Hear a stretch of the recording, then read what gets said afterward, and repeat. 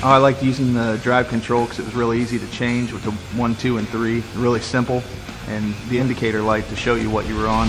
We would use mode 1 for putting grills on. It slows down the screws so you don't strip it out and ruin the nice paint job. From what I've seen, mode 1's set about perfect for doing the finish work. I think if it was any faster, it'd probably make it a lot harder. We would use it for stainless steel screws and stainless steel ductworks. You want to use a lot of pressure and just not a lot of speed so you don't burn your drill bit and your screw up.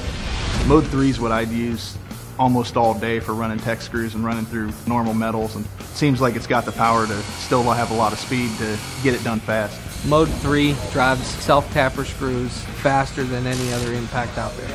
I think mode 3 is a lot faster than any impact I've ever used, especially being that the other impacts are set on one speed.